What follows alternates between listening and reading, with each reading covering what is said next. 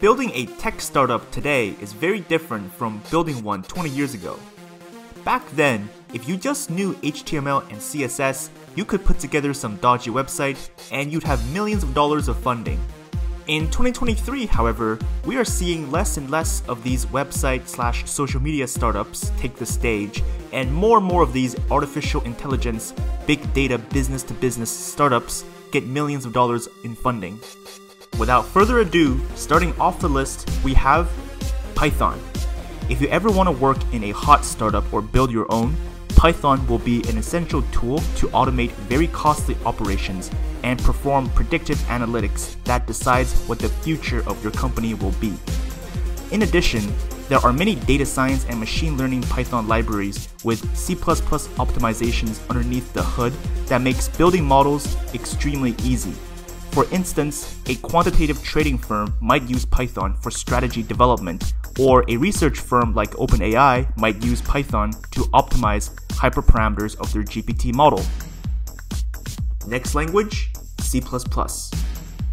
C++ at its core is object-oriented C. We bring the power of object-oriented design with the speed and performance of C. The great thing about C++ is that it gives a lot of power to the developer to manipulate memory and control how the computer does things at a very fine-grained level in order to boost performance or do whatever it is you need to do in your use case. Which is why, for a lot of hot startups, their core platform, their main product essentially, is all built using C++. And it's the same with trading firms. Their main moneymakers are all also built primarily with C++.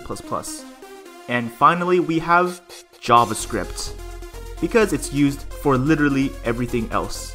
Anything not related to research, automation, or your core platform, you would just use JavaScript or TypeScript to build whatever it is that you need. Now let's say you are a hot AI startup. You serve your models in production running on your C++ platform. You have your researchers and ML engineers improve your model using Python. And then finally, you would use JavaScript to build everything else. Maybe a RESTful backend and a simple client to allow application users to interact with your platform, for example. Or maybe a trading firm might use JavaScript to build a dashboard traders can use to look up proprietary data quickly and make trades as fast as possible. And there we have it, the only 3 languages you need today to build a billion-dollar thing in 2023.